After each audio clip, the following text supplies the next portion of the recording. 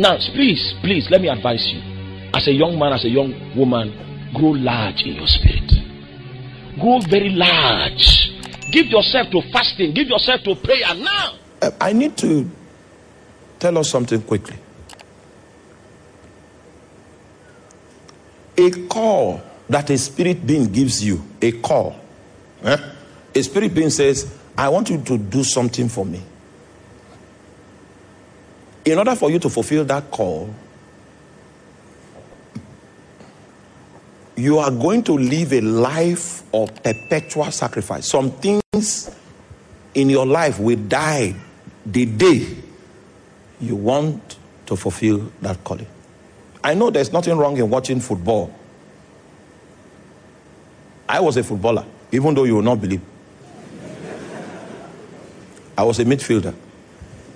One day we'll prove it on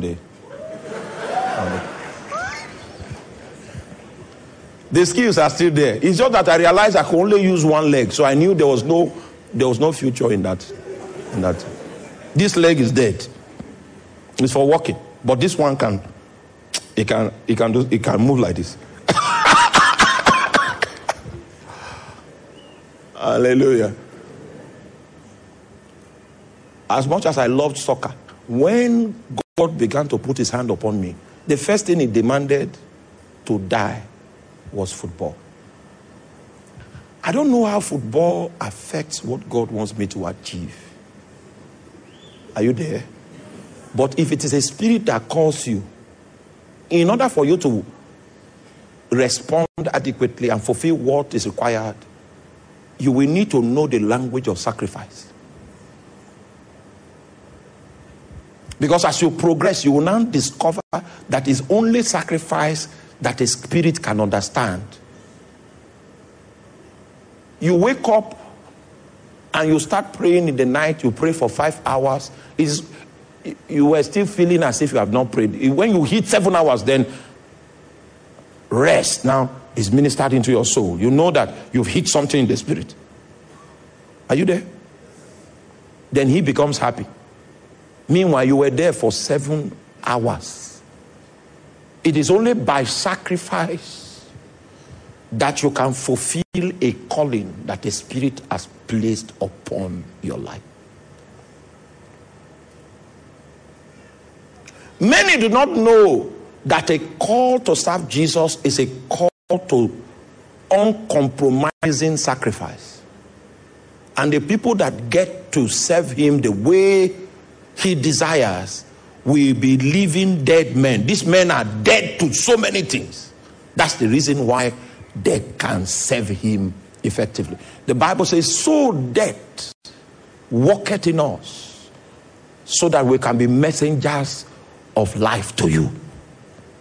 It's a work of daily sacrifice, self-deniers. Sleep will go.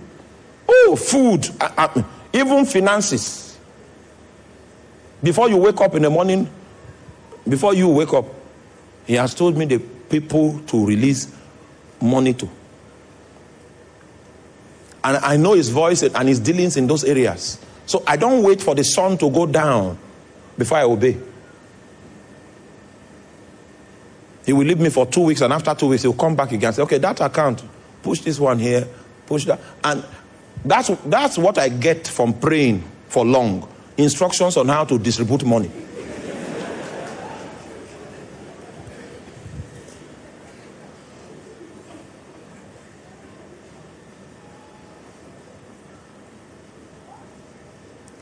One day we landed in Abuja and we had to travel by road back to Makurdi. And someone just saw me and said, hey, man of God. And he gave me 1.5 million. I just put it in the car and I was excited. When we got to Lafia, he said, stop. Call this brother, give him 1 million. So we stopped there. We pushed 1 million. By the time I got home, it was 80,000 naira that I got home. So there was no excitement again. We just threw it somewhere.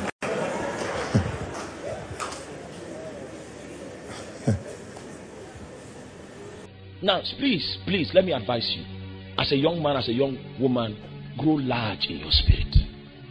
Grow very large.